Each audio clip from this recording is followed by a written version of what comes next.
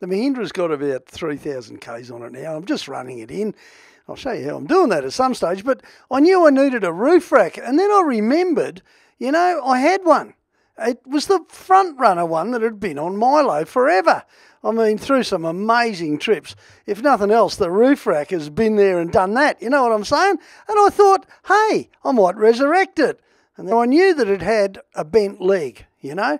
But I also knew that the bolts underneath the little rubber caps weren't too bad. Unfortunately, because it had been sitting next to the container for a couple of years, it also was full of ants. But once I got the ants out, I mean, this is the beaut thing about the FrontRunners, eh? I pulled it to bits, just pulled the bolts out and pulled out that bad bent slat, got myself a new slat, fitted it in, and it wasn't too hard at all. I mean, you got to love stuff like this. This is stuff you can really play with, isn't it, you know?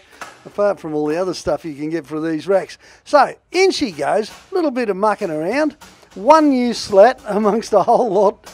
And don't forget, you know, this was hit by a branch. That's what bent it. Even with my great backside up on the rack jumping around, I haven't managed to bend anything yet. So I thought, well, gee, save myself some money, fix up the old rack. It wasn't too hard, I just lobbed in. Pretty soon I've got it almost done. Yes, I know it doesn't look $1 million, but if you sat out in the grass next to the container for, oh, gee, probably a few years now, you probably wouldn't look so good either.